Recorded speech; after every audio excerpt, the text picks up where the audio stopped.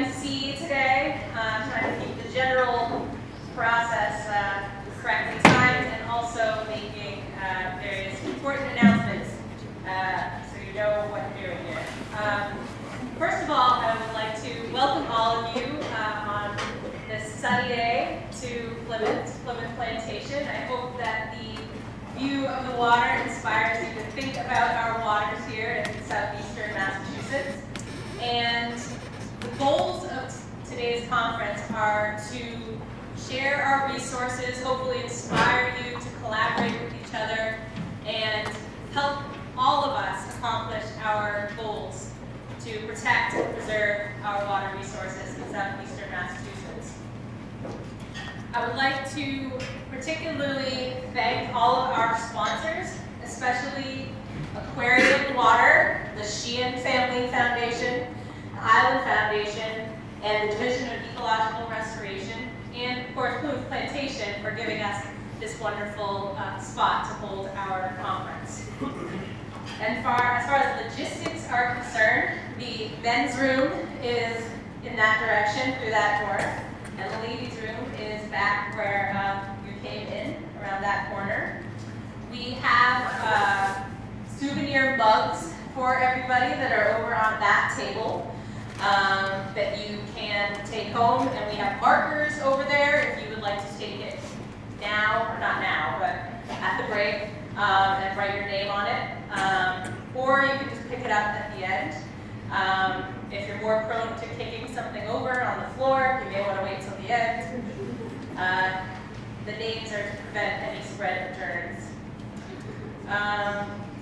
We are going to have and they're all washed, so we'd like to thank our intern who did that job.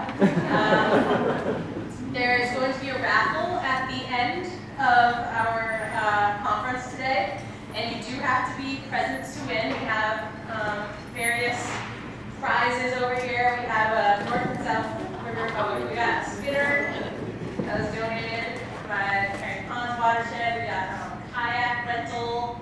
We have a North and South Rivers Watershed Association goodie bag. We have some water conservation kits, which have shower timers and an aerator and a flow measuring bag. Those are all wonderful prizes that you could win today. Our first session, so the morning session, is going to focus on issues that are relevant, in particular to nonprofits, fundraising, science and data collection, and outreach.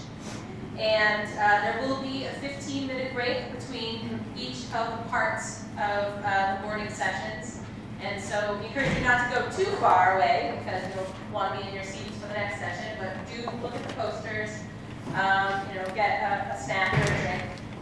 The way that the panels are going to work is that we're going to have everybody, some of them are a little different than others, but generally there's going to be a discussion, small presentation from each of the members of the session, and then we'll have some time for questions from the audience.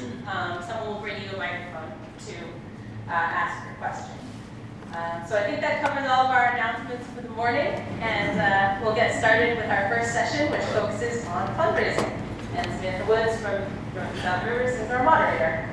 Thank you.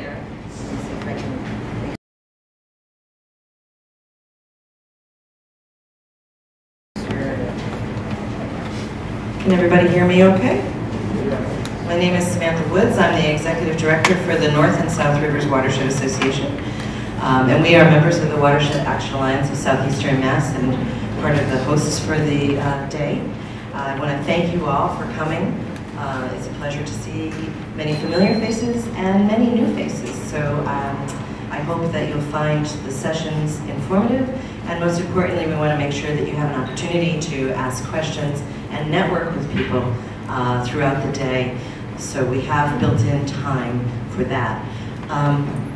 Our conference coordinator asked me to ask you if you guys could move in so that people, as they come, don't have to walk across you. So if there's a seat next to you, that you could move into the middle of the rows so that we're not fuddling around too much during our sessions. So this panel is about fundraising. The goals of this session are to expose you to different fundraising opportunities to sustain your organizations and to raise funds for projects related to water resource protection and restoration, hopefully in Southeastern Mass, but we're not against it if you're not from Southeastern Mass. We have three panelists with great expertise, and we focused on three different areas: seeking major donor support, private foundation support, and working with a fundraising consultant who will be speaking with us.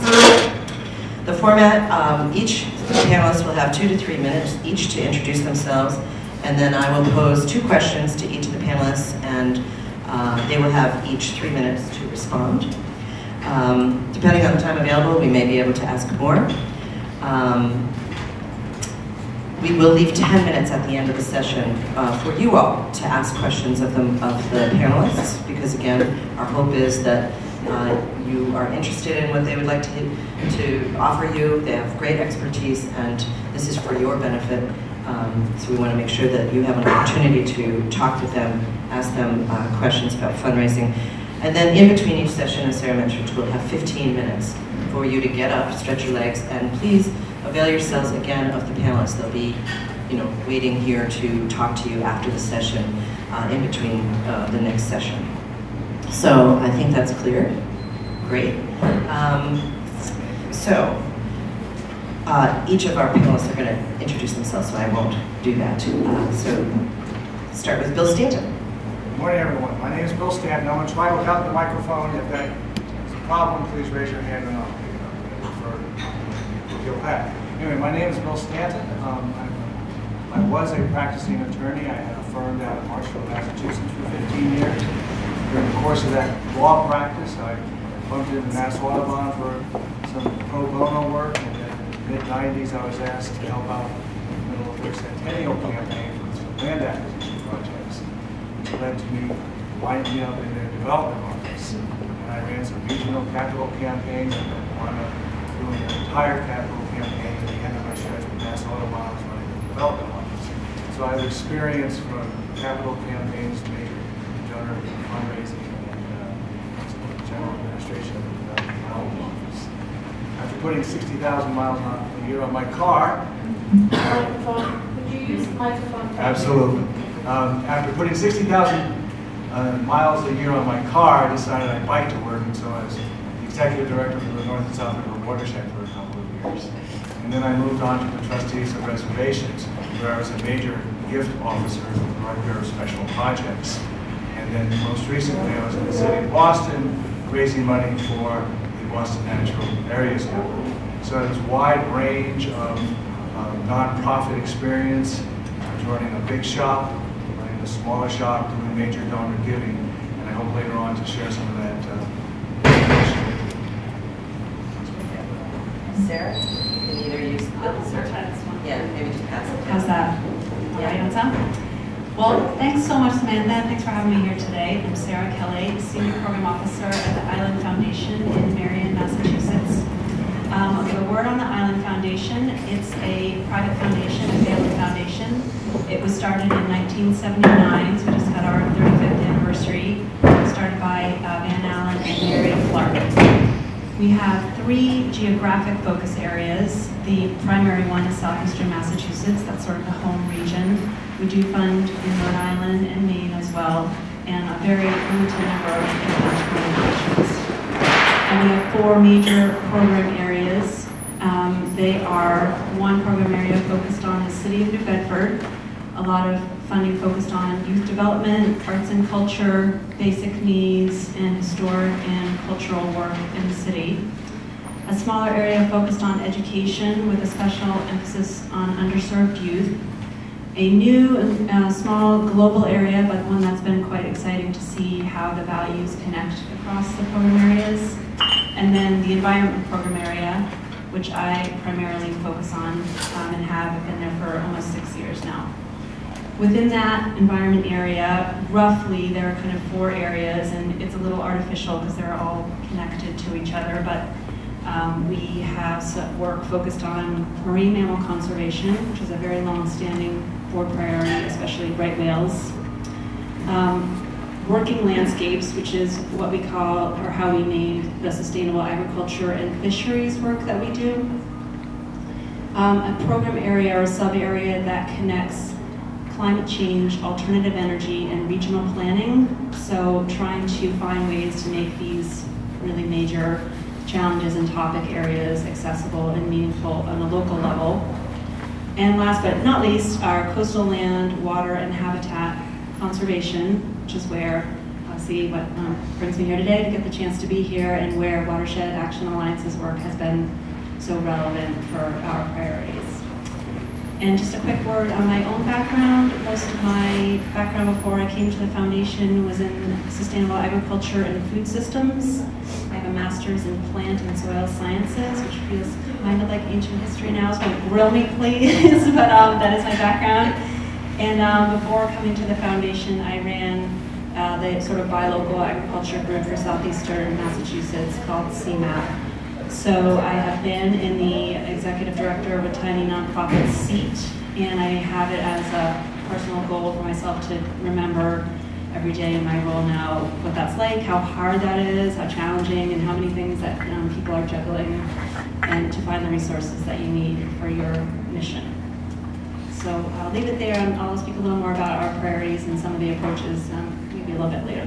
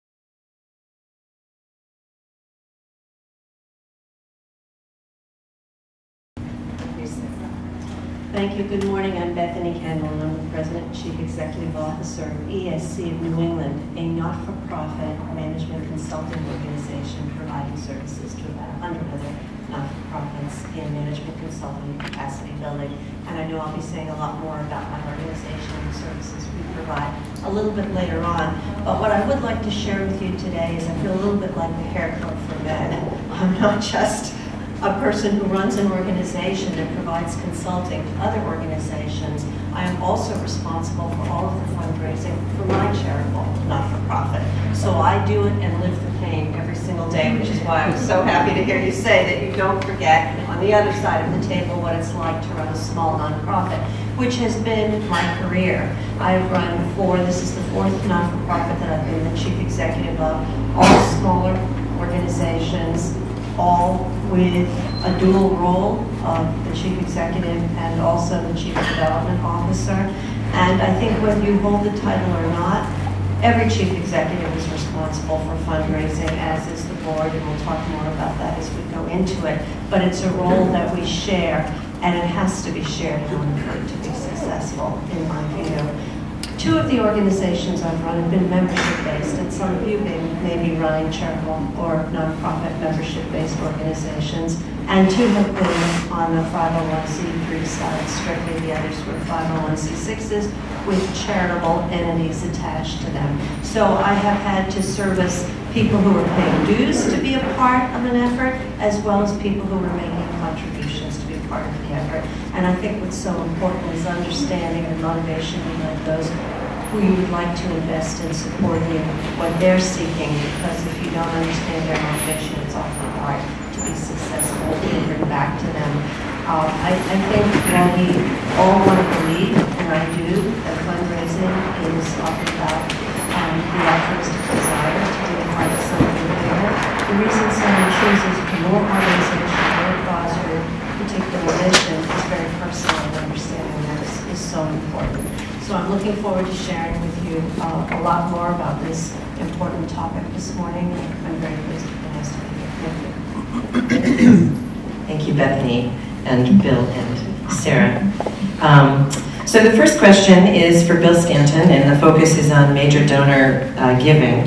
And the question I've posed for Bill is major donor fundraising something a small nonprofit can and should do, and why? Yes, they can do. Yes, they can do it. Yes, they should do it. And why? Well, Willie Sutton, the bank robber, was once asked, why do I rob banks? Because that's where the money is.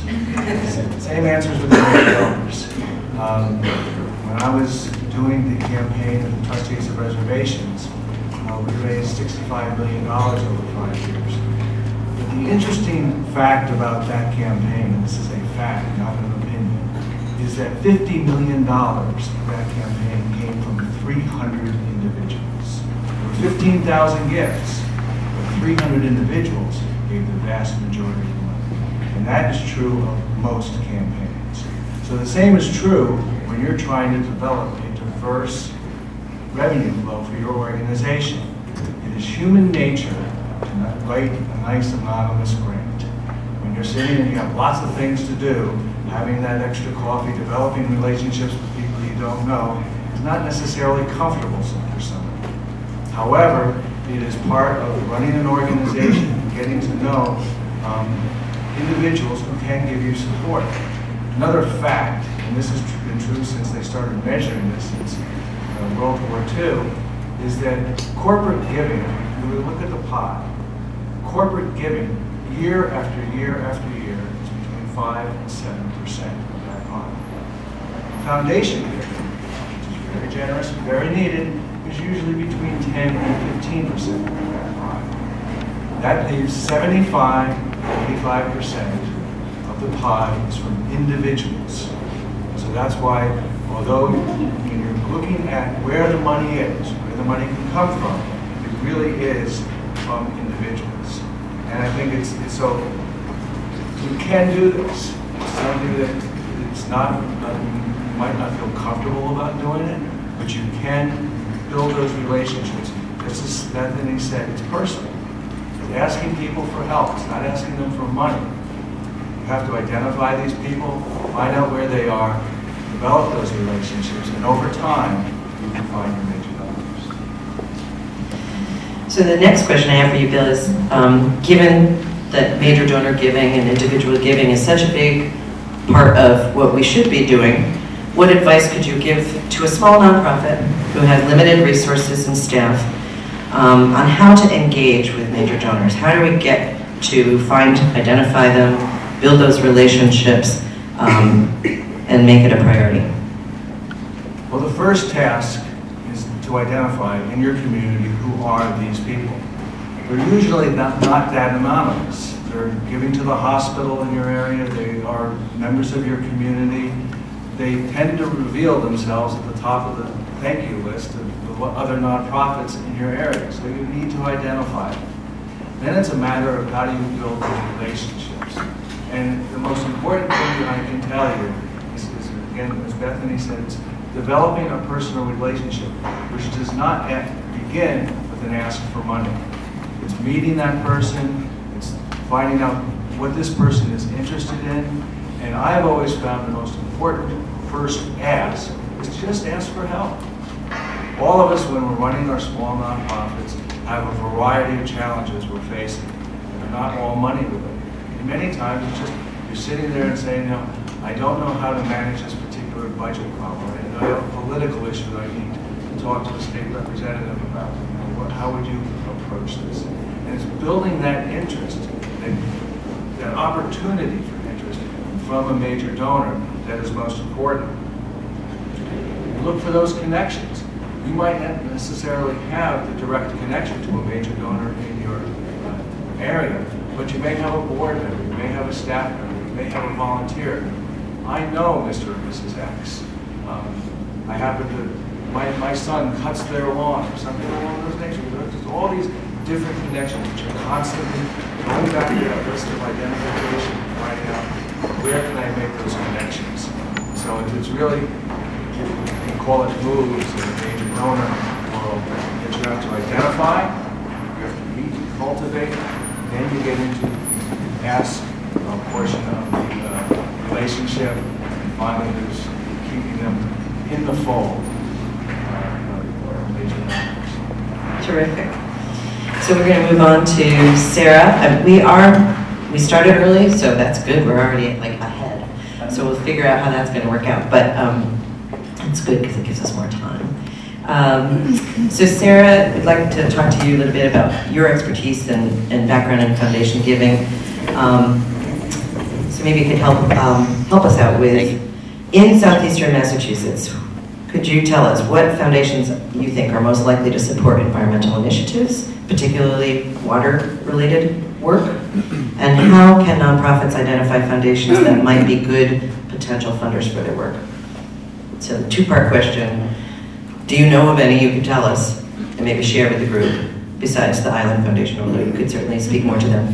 And then what other things can we do? What other kinds of research can we do to identify those friendly foundations? Sure. All right, let's see what I can tell you about that. Well, when we were talking about the panel, there were 4 foundations that or 4 funders that came immediately to mind in response to this, and a couple of them are here today, and they all have said that they do fund this kind of work. I want to be sure to confirm and are willing to be listed. So we have Sheehan Family Foundation, which I know you guys are familiar with, and Laura is here and I'm sure is well known to many of you for their long involvement in this area. Plus I love their turtle on their logo. The Bill Zekian Family Foundation, Jeff Bill Zekian was not able to be here today, but said that he is definitely that they're involved in this kind of work. And the same goes for the Eaglemere Foundation. And Dan Sorrells, who's their executive director, did say that they have a pretty full slate already for 2015, but that this area is an area that's of interest to them. And also here today is the Massachusetts Environmental Trust. I know that Bill is here somewhere. Oh, in the back there. And they have a table as well. And Bill asked me to emphasize that this is not a private foundation, but is actually funded by the license plate sales from the environmental license plate. So this is a way that you and all your members can actually participate in generating more funds for conservation work. So those are 4 that, it's been a pleasure to work with all of them, and I think there's a good start in this area. Those are locally or relatively locally based. However, thinking about sort of the second part of that question, I would really encourage you not to limit yourself to just looking at locally based foundations. There are only 4 that we came up with. I know there are more, but those are the 4 that came to mind. And as Bill mentioned, it's a small landscape of foundations and a small percentage of giving overall.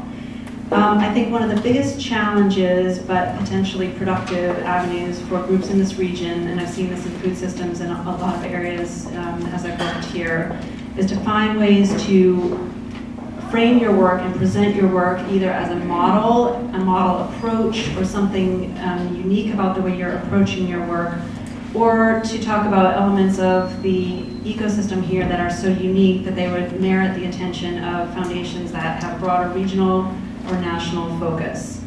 It is challenging, but it's a small geography with a small funder pool, so finding those ways to get out to the larger national groups I think is really critical. One quick example, it would be something like the Patagonia Foundation, which funds small watershed restoration projects all around the country with a grassroots emphasis. So that would be a question of just making the case of why is this project of such high importance, whatever it is that you're working on.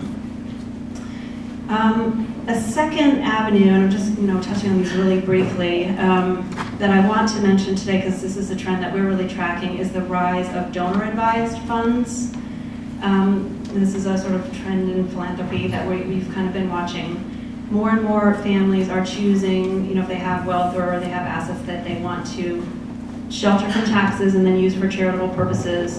Instead of setting up a foundation, they're putting these into donor-advised funds, which can reside either at a community foundation or at like a financial services firm like Fidelity, or Hemingway and Barnes is one in Boston that houses a number of these funds. The assets in foundations are still much greater than those in donor-advised funds, but the growth rate of donor-advised funds is they're growing at a greater rate. So I think that that is something that's worth following.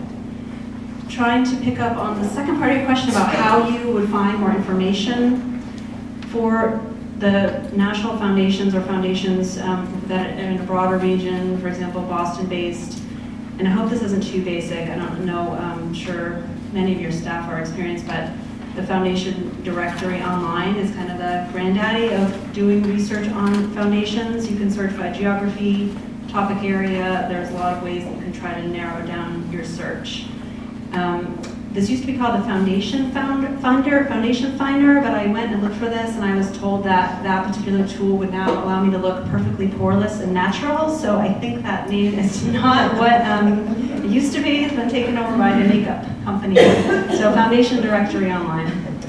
It's a little pricey. It's about $1,000 for an annual membership that lets you look at the actual grants that have been funded by the foundations, which is totally critical for getting a sense of what they really are working on. Some of them may or may not have websites. They may have a one-line mission.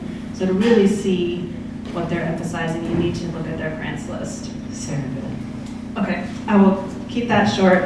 There are a couple of low-cost options for that, so maybe I can speak to anyone in person. And I'll just say briefly on the donor-advised funds, my sense is that groups are really networking to these through their board members in the ways that Bill described. Terrific. All right. Okay, so another question for you, Sarah, actually. You're still on. You just, but I'm going to tell you that you have less time now. Okay. Yes, ma'am. Even though we have more time in our session, I think. Okay. I want to keep it limited. So if you could maybe just take 2 minutes to give us some ideas or advice that you would give to a small profit seeking support, and you know, what are the mistakes or pitfalls to avoid that, and then elements that might constitute a good application. So say you've identified the guy, the foundation, the donor advised fund. So what would be something that would be a good application? Okay. Elements of. Well, I think maybe I'll take a quick step back and just say first that once you've identified some foundations that look like they might be a match, it really picks up on what Bill said, that even though there can be a sort of cloak around foundations, that it does really come down to relationships, just in the same way that major donors do. Foundation boards are people, their families are individual, they have staff who are people who are kind of trying to read the tea leaves from a couple directions. They have values and strategies that they prefer, even like underneath the areas that they say are their priorities.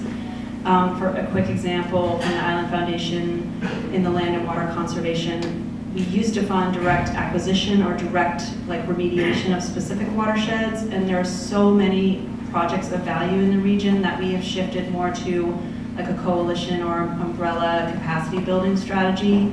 So that would be just one example of something that you might not find out without a conversation. So trying to get a conversation and a productive approach that I find, at least from my side, is just to say that you would like to talk to someone and see if there might be a fit with your work. You know, just keeping it, like Bill said, it's an initial inquiry, and it kind of signals that you understand that there does have to be a fit.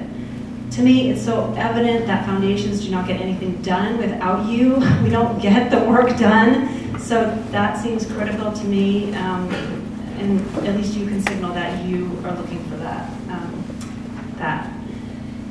Mistakes or things to avoid, I think the only thing that I would say is just to that sending a full sort of cold proposal, it's not that it's bad, it's just not worth your time. It's not worth your time unless you know they're looking for it, unless you know they're going to be receptive. And if you know, like as with job hunting, say, if you have someone on the other end that's ready for your resume or ready for your proposal, you're going to have a much, much, much better chance. I think let me just see if there was one other.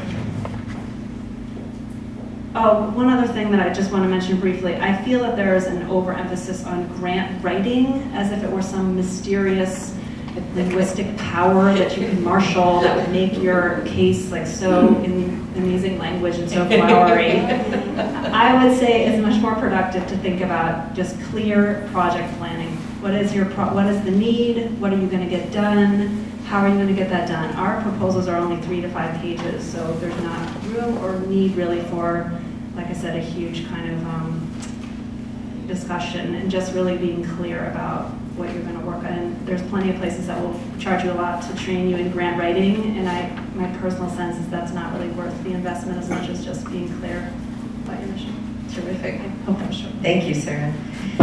So next is Bethany Kendall with the Executive Service Corps.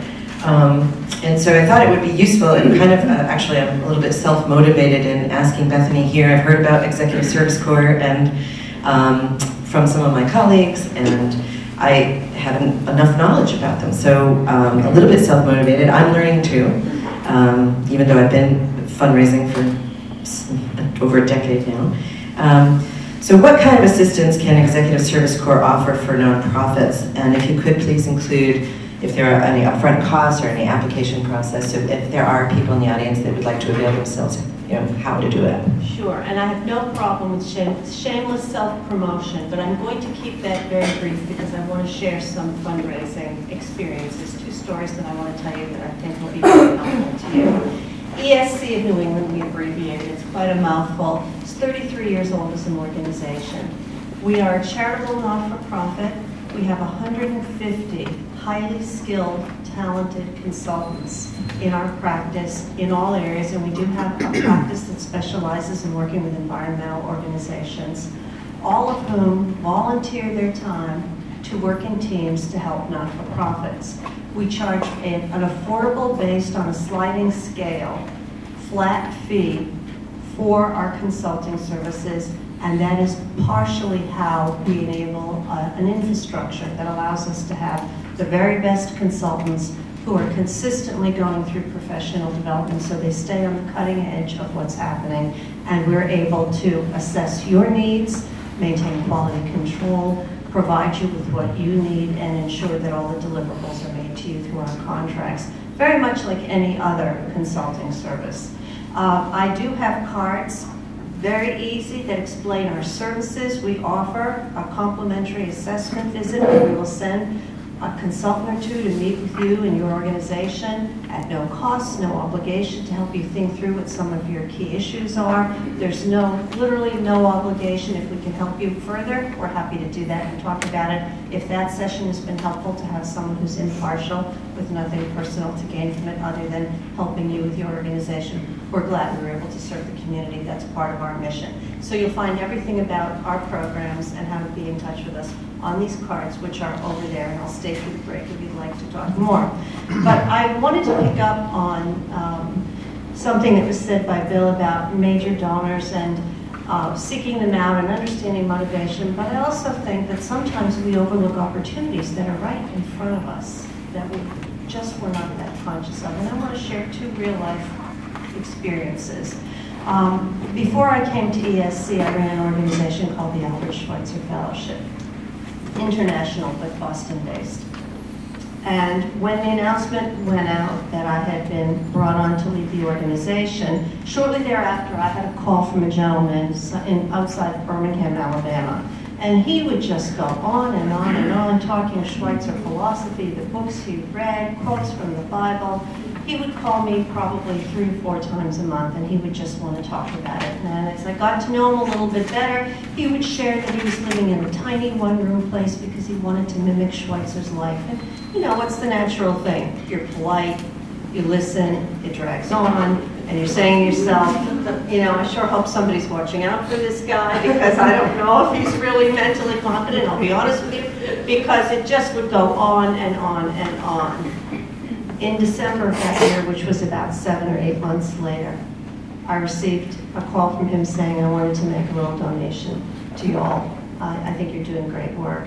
And we received what for us, which was a major gift, $35,000. And the check cleared. And I learned he had his own plane. And he flew it to Boston to meet with us and continued to invest. I can tell you, There was not one moment in any of those conversations that led me to believe there would be anything coming to us other than someone from their heart was very interested in the work we did. Sometimes you just don't know where it's going to come from. And sometimes there are already people right in your own midst that you haven't even thought about. But ask yourself, why are these people always coming to meetings? Why are they there anytime you have an event? Have you talked with them further about how they'd like to support your work? You might find that you don't have to have the resources of a large shop where you can do the kind of research that tells you somebody's net worth, because sometimes it's just a matter of how they're choosing to use whatever that net worth is to support causes. Second story, a large Boston-based organization that serves youth does an annual Christmas drive for toys for children who won't be getting them otherwise. And they had a huge storeroom full of those toys, and they had someone who approached them one day and said, I'd like to volunteer for you this season. I know a lot about inventory and how to stock things, and I'd just like to be a volunteer.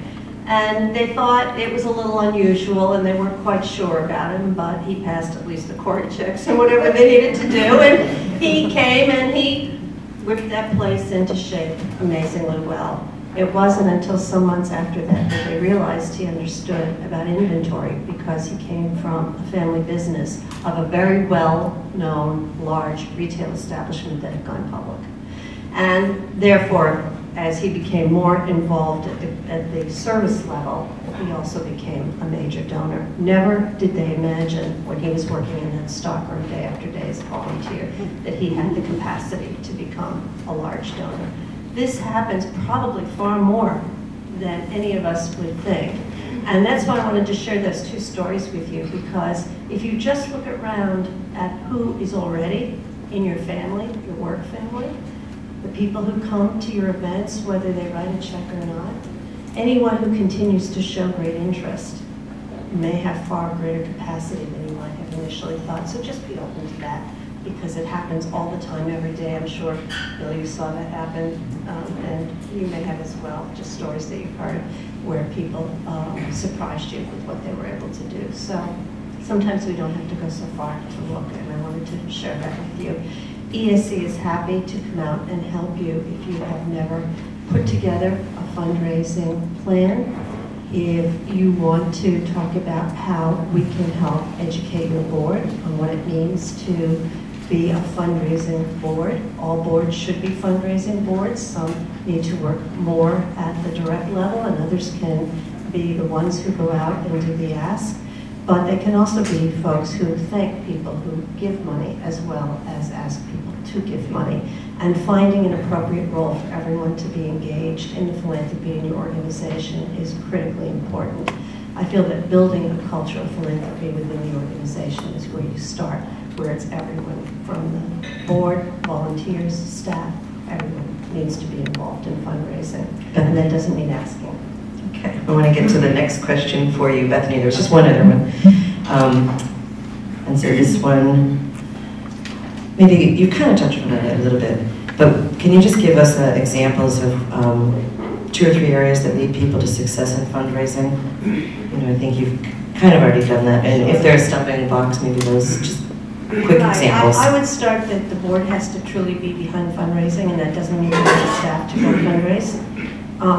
In most smaller organizations, failure in fundraising starts at the board level, because the board doesn't understand its role and its responsibility. I'm a firm believer, as ESC is, that you have to have 100% giving on your board. If you don't have people on your board who are willing to write a check, then they shouldn't be on your board. How can you go out to the community and ask strangers to give you money if your own board is not contributing? Everyone may not be able to contribute at the same level, but everybody should be contributing something. So you can tell a foundation, we are all giving here, because I'm sure you look at that, do you not? Yes, and from my prior role also, I can say that's absolutely so critical, and I wish I had met you when I started that job, because I would have had a lot of pressure on my own shoulders from understanding that. And the hardest part as an executive, whether you're the volunteer executive or a paid executive, it's not your role to tell your board often best practices because they will not hear it from you, which is why bringing someone in from the outside to share best practices, you may know this, you may be able to deliver it as well as we can, but they won't hear the message from you, but they will hear it, hopefully from an outsider. So that's critically important. Secondly, talking about the building of a culture of philanthropy and gratitude, there are people on your board who will say, I don't want to ask people for money. Okay, that's fine. Who will you introduce us to? We'll do the ask. Will you send thank you notes to people who have already given? Everybody has to have an active role in it, and you start with your board. And working together in tandem with whoever is doing the actual fundraising execution, whether it's other volunteers or a staff person. So I think that's really important. Was there another question, or did I use up all my time? You've used your time. Okay. I just wanted to ask my conference coordinator, since we're early, Okay. do you want me to end at 45 minutes, or do you want me to end at the time we were going to end? You can continue to 9:30. Till 9:30. Okay, so we do have time. So that is great, because I have some other questions for each of you. I want to come back to Bill. So Bill, we want to talk a little bit more about major donor, and maybe you can give us some insight on what can be done to sustain support. So you've got the person, you've cultivated that person, you've built a relationship. How do you keep them with you? Because guess what? Every year you still need money. So how do you keep them? Thank you. Thank you. Say thank you again. You can't thank your donors enough, and particularly your key major donors. You're not going to, unless you're in an unusual circumstance, you're not going to have that many. So as part of your work plan, if you are fortunate enough to have major donors, we were talking earlier, what is a major donor? Probably for a group like this, you're starting, if someone's giving you a check for $500 or more, that person is at least indicating that there is more than average capacity there. A lot of people don't, most people don't walk around writing $500 checks. Now they may not, that might be the limit of their capacity, but at least that they set themselves apart. So thank those people. Make sure they are thanked by phone, in person, by letters, by your board. You cannot thank somebody enough. Deepen the relationship. And again, this is, you don't deepen a relationship by asking them for more money. You deepen the relationship by occasionally just saying, Sam, can I come over and have a cup of coffee? Maybe one of their children is having a little trouble in school or whatever. Talk about them. Let them talk about themselves. Sit down and let them talk as opposed to you rattle off about all your problems at the nonprofit. Now you don't have enough money and this project's not getting done and that. No, what you want to do is deepen the relationship. Now, you are not going to become best friends with all these people. That's not how life works. But you will become best friends with some. I was talking to Sam before the conference started this morning. I've made over thousands of asks. Most of the answers have been no's. Some of these people have become friends. Some of these people have become very good friends. It happens naturally. And so you just have to let it's an organic situation that you let the relationship develop. Just as Bethany was saying, you don't know where it's going to come from. One of our pleasant surprises when I was on the Marshfield Conservation Commission, a local school teacher, unfortunately she died, but in her will she gave us $850,000. Where did that come from? I don't know. We didn't even ask for that, but it happens. And it happens by doing good work, being out in the community, and keeping the donor informed, keeping your major donor informed. You don't have to have coffee with them every week, but you do have to make sure whenever your good work is being done, that a personal letter goes out to them saying, Sam, did you hear about this great project? You know, the dam went down, the water's been cleaned, we're doing more work out there. It's not that difficult to make that part of your work plan to keep your donors informed. Last night I was at the Boston Foundation, and one of the panelists said, I can't believe I haven't heard this before because it makes so much sense to me.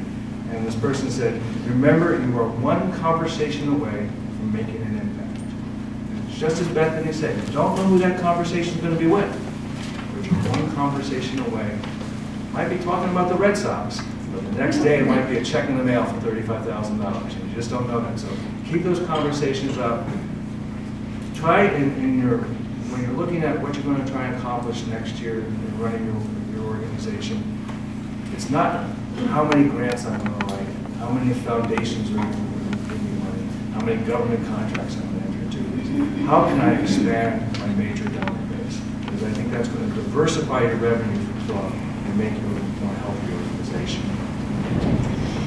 Maybe I'll just ask you a follow-up question because I think it's so. And it's not on your list because I think you've already answered the question, the other second question I had. But so in terms of engaging major donors, can you give some examples of how we can get our volunteers, our board members to do that? Exactly how do you make that first phone call? What do you do to engage? It gets back to what Bethany said, and this is something that I've always maintained, and this is coming from both being the lawyer and being the fundraiser, is that you can have the world's greatest mission and have dedicated people. It doesn't work unless you have the money. It just doesn't work. You need money to do your work. And so, just as Bethany said, you need to create a culture of philanthropy about the organization. So what I used to say, when I remember developing this program at Mass Audubon, you know, we were an organization of close to 180 staff back in the 90s. That from the president down to the volunteers, everybody is a fundraiser. You know, if you're a naturalist going on a program, you're sitting down, you're always, it's in the back of your mind that the potential of every single person you're taking on that bird watching tour is a potential donor.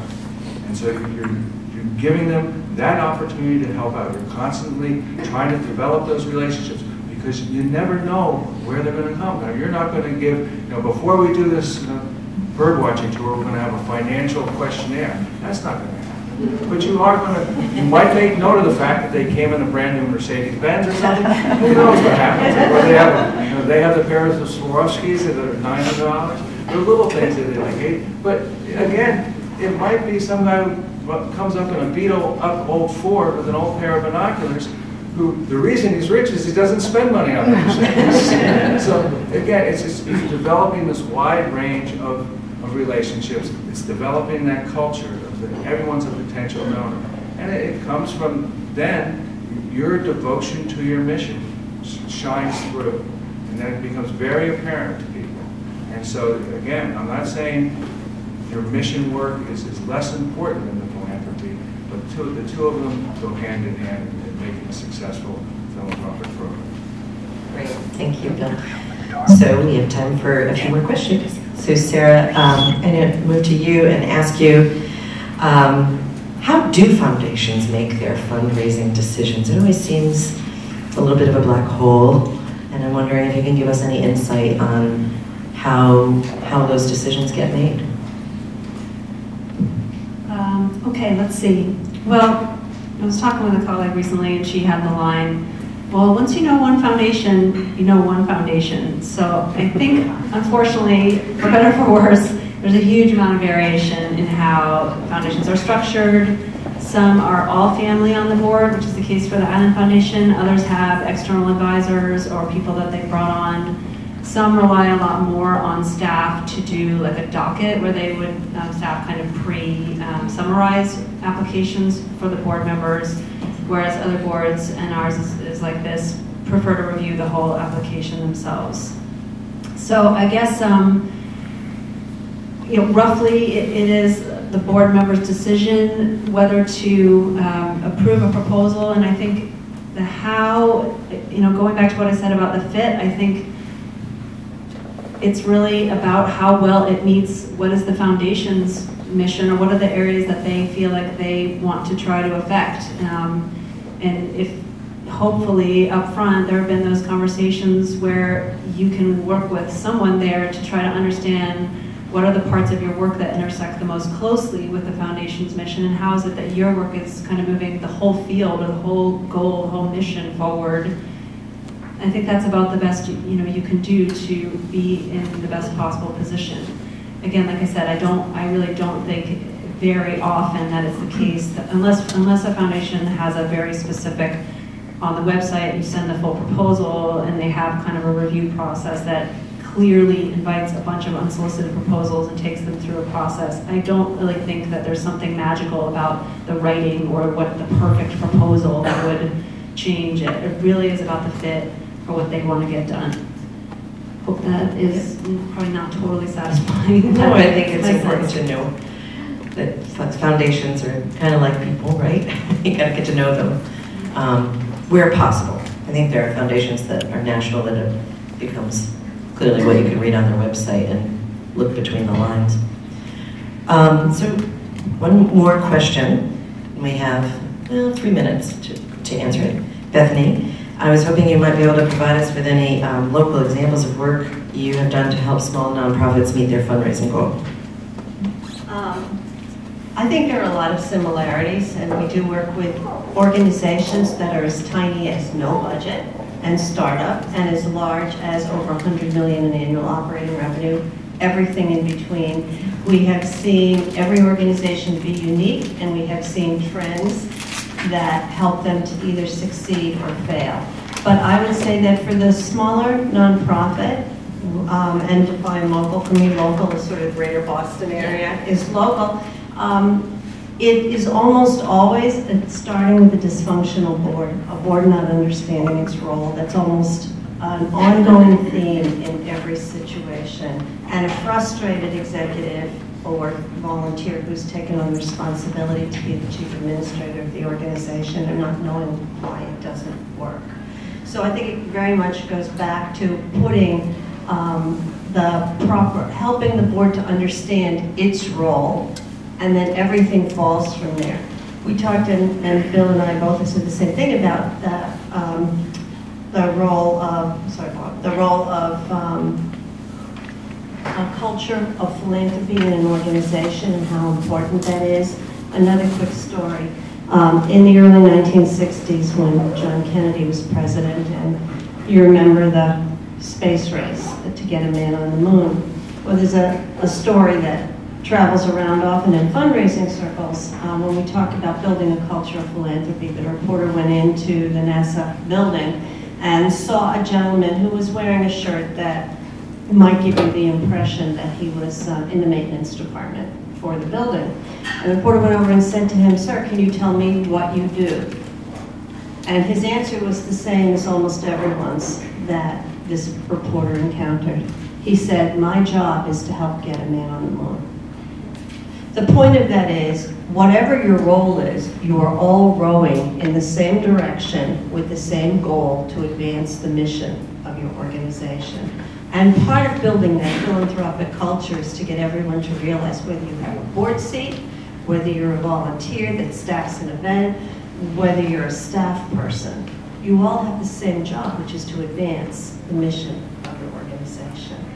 And to also incorporate an attitude of gratitude for whatever role someone plays. You can't thank someone enough for what they do. And when it becomes done over and over again, it's natural, and you don't have to remind people. Because if you think about, as I said before, there are enough causes. There are nearly 40,000 nonprofits in Massachusetts alone. There are enough causes that if somebody wanted to make a difference, they could do it in a million different ways, right? So they've, for some reason, chosen your cause, and they've helped you to move a little bit further. And it should be natural to want to say thank you over again in many ways, whether it's people who have benefited from your organization, things that happen as a result of your organization. You want to make sure that it happens often by those who've benefited and by those who are in leadership roles in your organization. It's just critically important. And when it's done enough, it becomes second nature. Terrific. Well, this ends the sort of question-answer period from the moderator to the panelists, and we have 10 minutes to take any questions from the audience. 5 minutes. 5 minutes? Okay, so we have 5 minutes to... My watch is different. Okay, you right there, Edie, I know who you are, so please. Actually, I don't have a question. I just want to add something to... Sarah mentioned the foundation directory. Many local libraries will have it because they can afford it.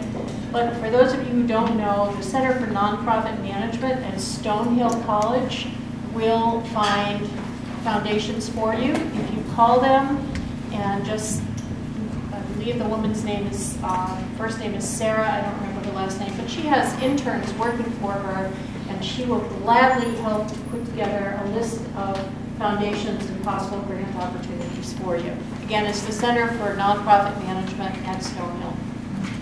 All right. I hope, that's great. I didn't know that, Edie, and Edie's on my board. So look, we just found something that I didn't know about her that she could do to help with our organization. Can I just quickly Yeah. mention one thing? That's a great resource that I did not know about. I had reminded myself that Associated Grant Makers in Boston also will do that, and they have a whole library. You do have to go there, but they have staff that will help you, and they have on, I think it's May 6th, a class called Introduction to Foundation Research or Grants Research, so a lot of good resources on that site as well. That's terrific, and I think the important part about that is that there's somebody else who can do the research, because the problem isn't maybe that we don't know that there are resources, it's that we don't have the capacity sometimes to get out there and do it. So is there any other questions from the audience for any of our panelists? Paul? Yeah, Do we need to yeah. do this? Leah's going to take care of it. My name's Paul Lowenstein. I used to be a salesman a long time ago, and one of the big concepts in sales is called the close, you know? You build up your arguments, you persuade, and you talk, but in the end you have to ask them for the sale. I just wonder if any of you could give any tips about closing with, fundraising and getting a big donation. Yeah, a lot of times, again, it is having that right moment. And I think that unless you're in a capital campaign, it's really your annual gift where you're just trying to sustain the giving is a different close than on the annual campaign. I'm involved in a situation now at a shelter in Cambridge. There's a bit of crisis management because the money has to come in by May 31st. And so the close there over the next 6 weeks is going to be, we need the money now. So your relationship, we're not going to have the time to build the relationship as much as we would like, but we have the benefit of using a crisis situation in order to make that close. So, it's going to be, not in so many words, I don't know you very well, but if I don't get this money, the project doesn't get done. And that's those circumstances. So it depends on the circumstance. Very much, when you look at a major capital campaign, there's what's called the silent phase, where you're getting to know your donors. The general public is unaware, because really, in that silent phase, you're focusing on those 300 people that are going to give you that $50 million. And so you have a little bit of time to develop, to tour them around the state, show them all your good work, find out what their interest is. Because unlike the sales, and I have not been a salesperson, but unlike the salesperson, I'm trying to get them to buy a particular object. I have the benefit of a wide variety of interests in a capital campaign. It might be land acquisition, it might be a specific education program of the organization. So I have the time to sort of develop where that interest is. Because again, it's been my experience that the best and biggest gift gets developed by the donor, not by us. Really, the good fundraiser is flexible. It is allowing it to grow to that point where eventually you have to make the ask. Now, you do have to make the ask. And yes. that is a problem for a lot of people. They just, I've been in countless meetings where, development committee meetings where, okay, they're a fundraising board, but they want to strategize the hell out of the problem. They just want to, let's think of this and let's think of that. And eventually, you got to ask. And as I said before, I have gotten a lot more no's than yeses in my career. But the yeses are very satisfactory, and I think the good ones are because we've developed a relationship. I'll just add something to that. I think fundraising is very much akin to sales. I think the best salespeople are those who have a solution to somebody's problem. And so when they're able to show them that they have a solution to their problem, they're much more likely to get the sale. When you're asking someone for money for a nonprofit, you're asking them to make an investment in helping you to advance your mission. And I would agree with everything that was just said by Bill, but I would also add this. A slow yes is always better than a quick no. So feeling your way through, do you believe as you're getting closer to when you might make an ask that somebody has connected with you? that they're on board with your organization's mission, you're on board with understanding what their needs are, and maybe just a simple question, you know, I see you're excited about this. Is it something you think you might support? And lead into that. Or this was wonderful, I'm sensing, and you told me you needed to get back in a few minutes. Could we set another time? I'd love to share a little bit more about what you mentioned was an interest. So unless it's a crisis, I'm about the slow yes is better than a quick no. Thank you so much. So with that, I'd like to thank our panelists.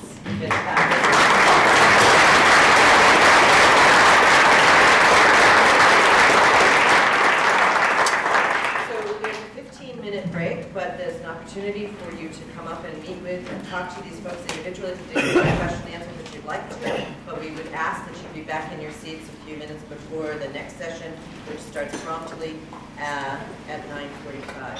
So a few minutes before, so we're not mucking about. Thank you.